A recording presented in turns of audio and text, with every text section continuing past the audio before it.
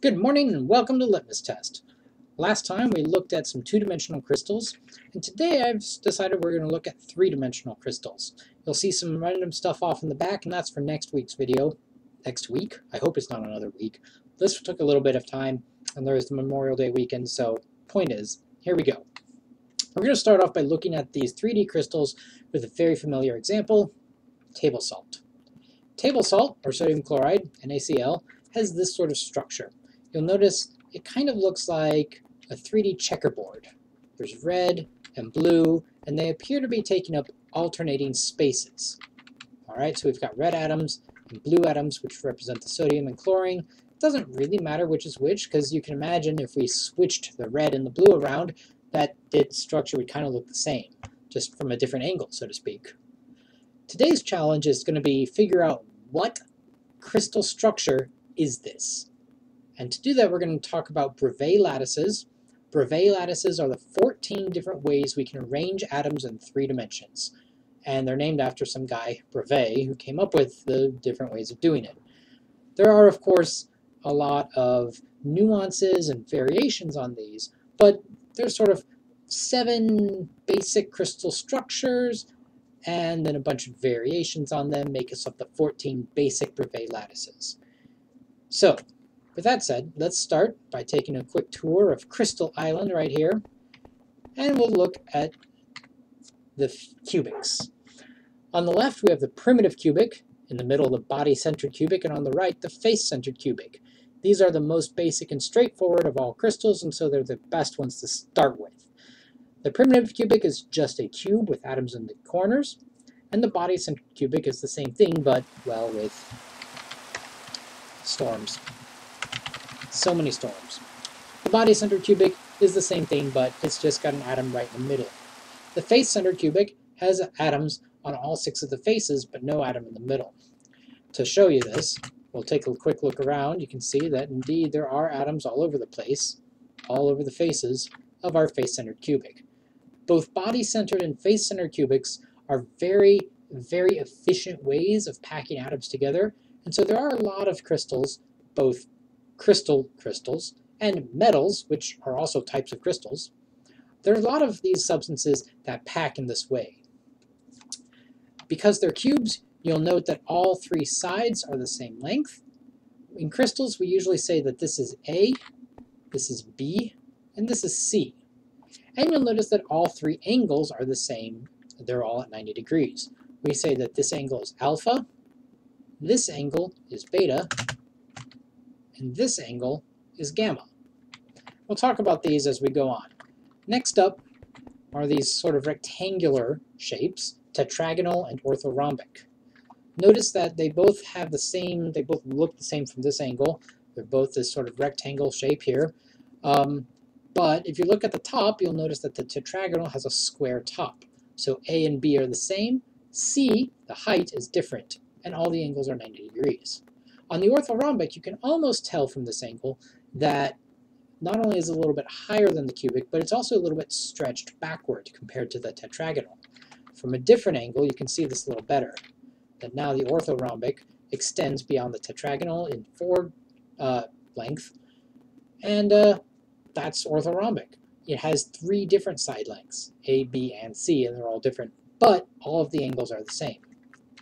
Tetragonal and orthorhombic have 2 variations, well, more than 2. Between them, 4 variations, I should say, like the cubic series.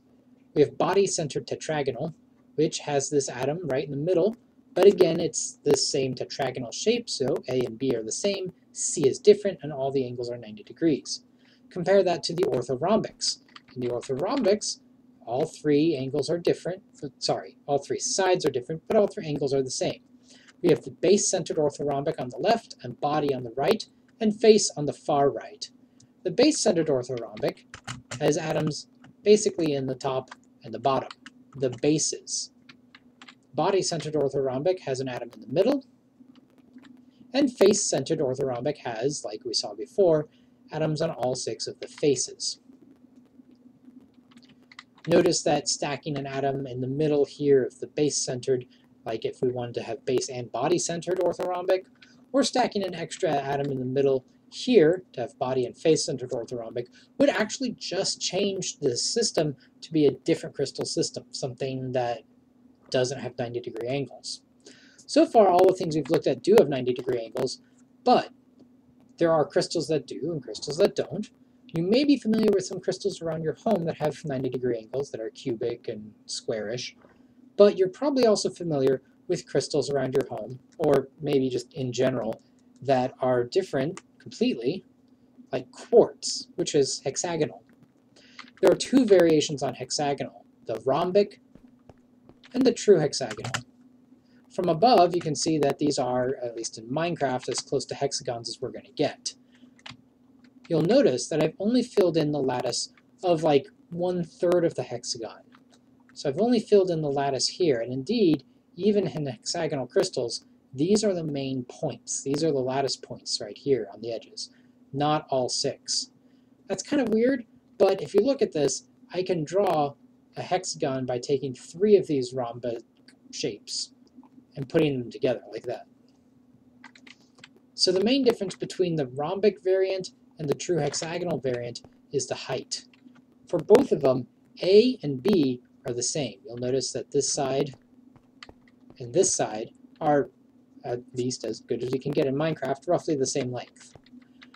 In the rhombic variation, this side is a square, so the height is the same as A and B. A, B, and C are all the same height.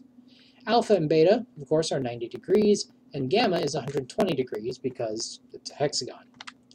In the true hexagonal variant, it's a little bit taller, and so this side is a rectangle. C is taller than A and B, and they're not all the same length.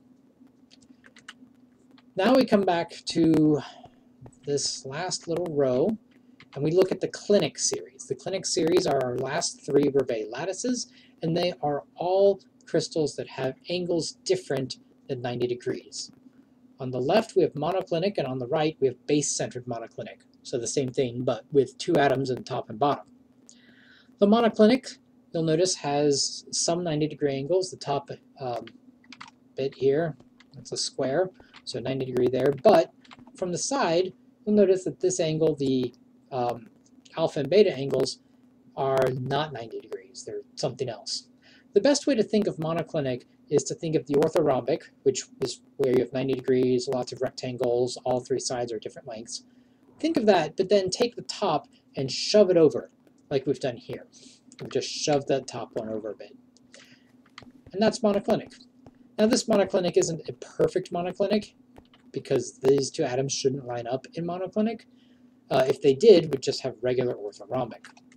So imagine that this is a little bit off, or just look at this monoclinic. In this monoclinic, the base-centered version, you'll notice that the atoms don't line up, and we have an extra atom in the top and bottom of the base. Once again, the top and this rectangle shape, so it's got the 90-degree angles, but A, B, and C are all different lengths, and alpha and beta, even though gamma is 90 degrees, alpha and beta are not 90 degrees. Finally, we come to the triclinic. The triclinic has 3 different side lengths and 3 different angles. So from nowhere does it look like a square or rectangle. It's got 3 different lengths along that direction, this direction, and upward. Notice how it's a little bit flat. And from any direction we look at it, it has this parallelogram shape, or rhombus shape.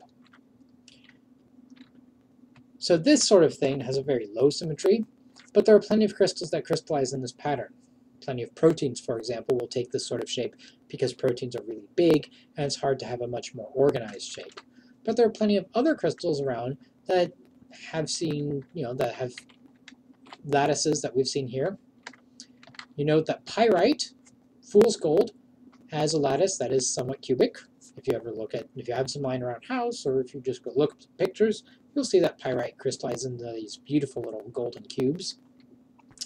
And we know again that quartz crystallizes in hexagonal variants, and a lot of metals crystallize in this hexagonal pattern as well. We don't usually think of metals as crystals because they don't look like the pictures of crystals that we see, but metals do crystallize in, well, crystals. Remember that a crystal is just any repeating periodic arrangement of atoms. So as long as the atoms are repeating and periodic, it's a crystal.